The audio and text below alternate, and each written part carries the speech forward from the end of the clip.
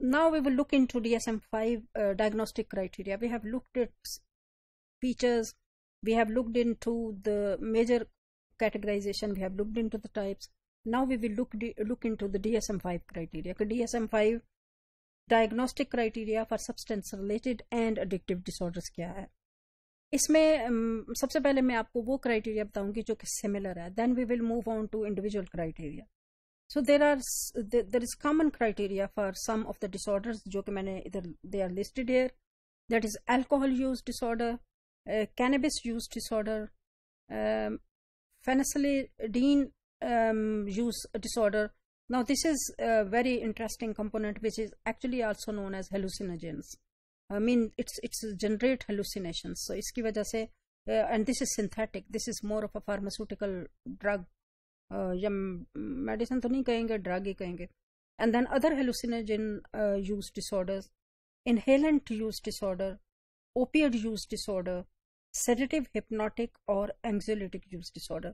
So इन सारों का एक सिमिलर क्राइटेरिया जो अब हम देखने जा रहे हैं वो similar criteria A.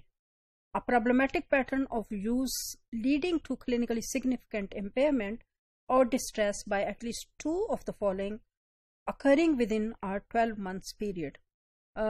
So A criteria is कि problematic pattern of use, मतलब वो ज़ाहिर है problematic pattern उसी वक्त बनेगा जब वो continued use करता रहेगा और कम से कम 12 महीने तक यूज़ करेगा.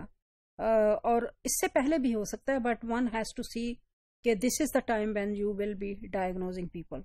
एम्पेयरमेंट और distress bye at least two of the following symptoms. वो क्या है? Number one, that the certain drug और certain substance is often taken in larger amount और over a longer period then was intended. जो initially उसका ख्याल था कि मैं इतनी ले लूंगा और उसके बाद छोड़ दूंगा, वो ऐसा हुआ नहीं, बल्कि वो लॉन्गर पीरियड के लिए उसे लेना पड़ा. सेकेंड, परसिस्टेंट डिजायर और unsuccessful effort to cut down और कंट्रोल यूज. कोशिश की उसने कि मैं छोड़ दूं, कोशिश भी थी, ख्वाहिश भी थी, लेकिन ऐसा हुआ नहीं. A great deal of time is spent in activities necessary to obtain, use और रिकवर फ्रॉम इट्स इफेक्ट. तो या तो वो लेने में, खरीदने में या हासिल करने में, फिर उसे यूज़ करने में और फिर उसके इफेक्ट से निकलने में ही उसका टाइम जो है वो ज़्यादातर स्पेंड होता है. नंबर 4 इज क्रेविंग और अ स्ट्रांग डिजायर और urge to use that particular substance. Then there is recurrent use resulting in a failure to fulfil major role obligations. It can be in school, it can be work, it can be home. सो जितनी भी major उसकी age related कह लें या उसके role related obligation हैं वो individual is unable to meet. Then is continued use despite having persistent और रिकरेंट सोशल और इंटरपर्सनल प्रॉब्लम्स काज्ड और exacerbated by use. Now the individual knows that it's creating problem for me. Individual knows that it's affecting me. It's affecting my social functioning. It's affecting मेरे रिश्ते खत्म हो रहे हैं, मेरा job खत्म हो गया, मेरे बच्चे मुझे छोड़ गए, मेरे घर वाले जो हैं परेशान है, मेरे बॉडी के ऊपर मेरी हेल्थ इतनी ज़्यादा इफेक्ट हो रही है, but the individual doesn't quit, वो continues using it. 7, important social, occupational और recreational activities are given up or reduced. If you remember, तो जो हमने substance use disorder के अंदर देखे हैं उनके features, actually ये वही criteria है, more or less.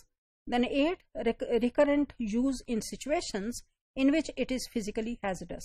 ऐसी situations जिनके अंदर वो अपने आप को रिस्क पे डाल सकता है, जो उसके लिए dangerous हो सकता है. For example, driving while under effect of drug.